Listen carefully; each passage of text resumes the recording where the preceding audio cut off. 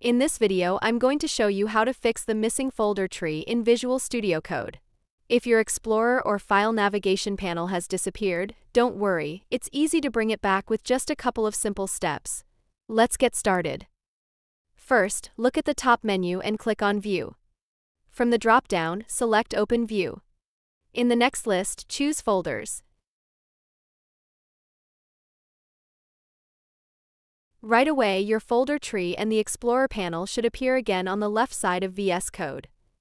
That's the first method, and in most cases this will solve the problem immediately. If the folder tree still doesn't show up, here's another solution.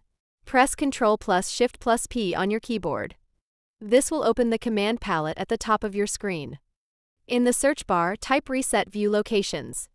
When the option appears, click on it. This will reset your layout, and the Explorer window with the folder tree will reappear.